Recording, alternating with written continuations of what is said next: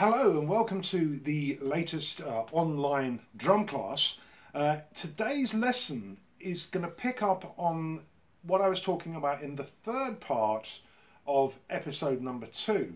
And you may remember that was where I was taking different stickings and putting them on top of the very common 8th and 16th note rhythmic modules that are very, day-to-day building blocks of our drummer vocabulary.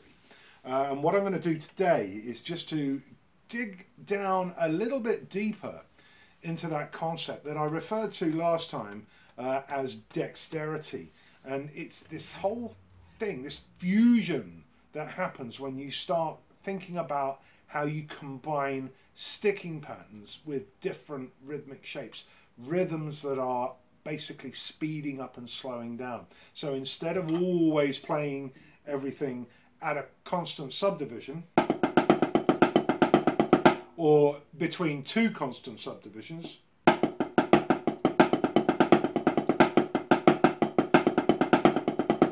the subdivision can be changing from one beat to the next, or it might even be a rest.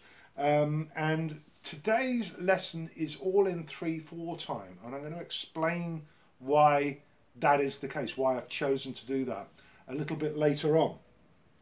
And the handout, the PDF that you can download with this lesson, is actually the same as page number 84 of my book, if you have that. So if you have the book, you don't need to download this rhythmic material template that I've provided here for today. I'm not trying to sell you a book, by the way, but or a DVD for that matter, or any old big band CDs. Anyway, let's get right down to what this is all about. And what I have done is I've selected a number of different individual bars from this rhythm study.